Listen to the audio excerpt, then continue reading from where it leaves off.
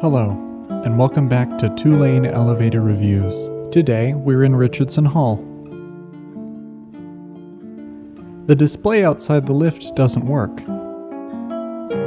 and there isn't a permit inside.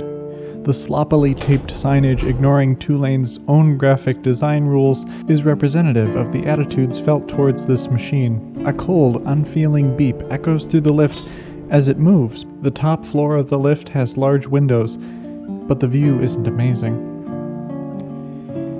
It does its work without flash. This is a good lift. See you next time.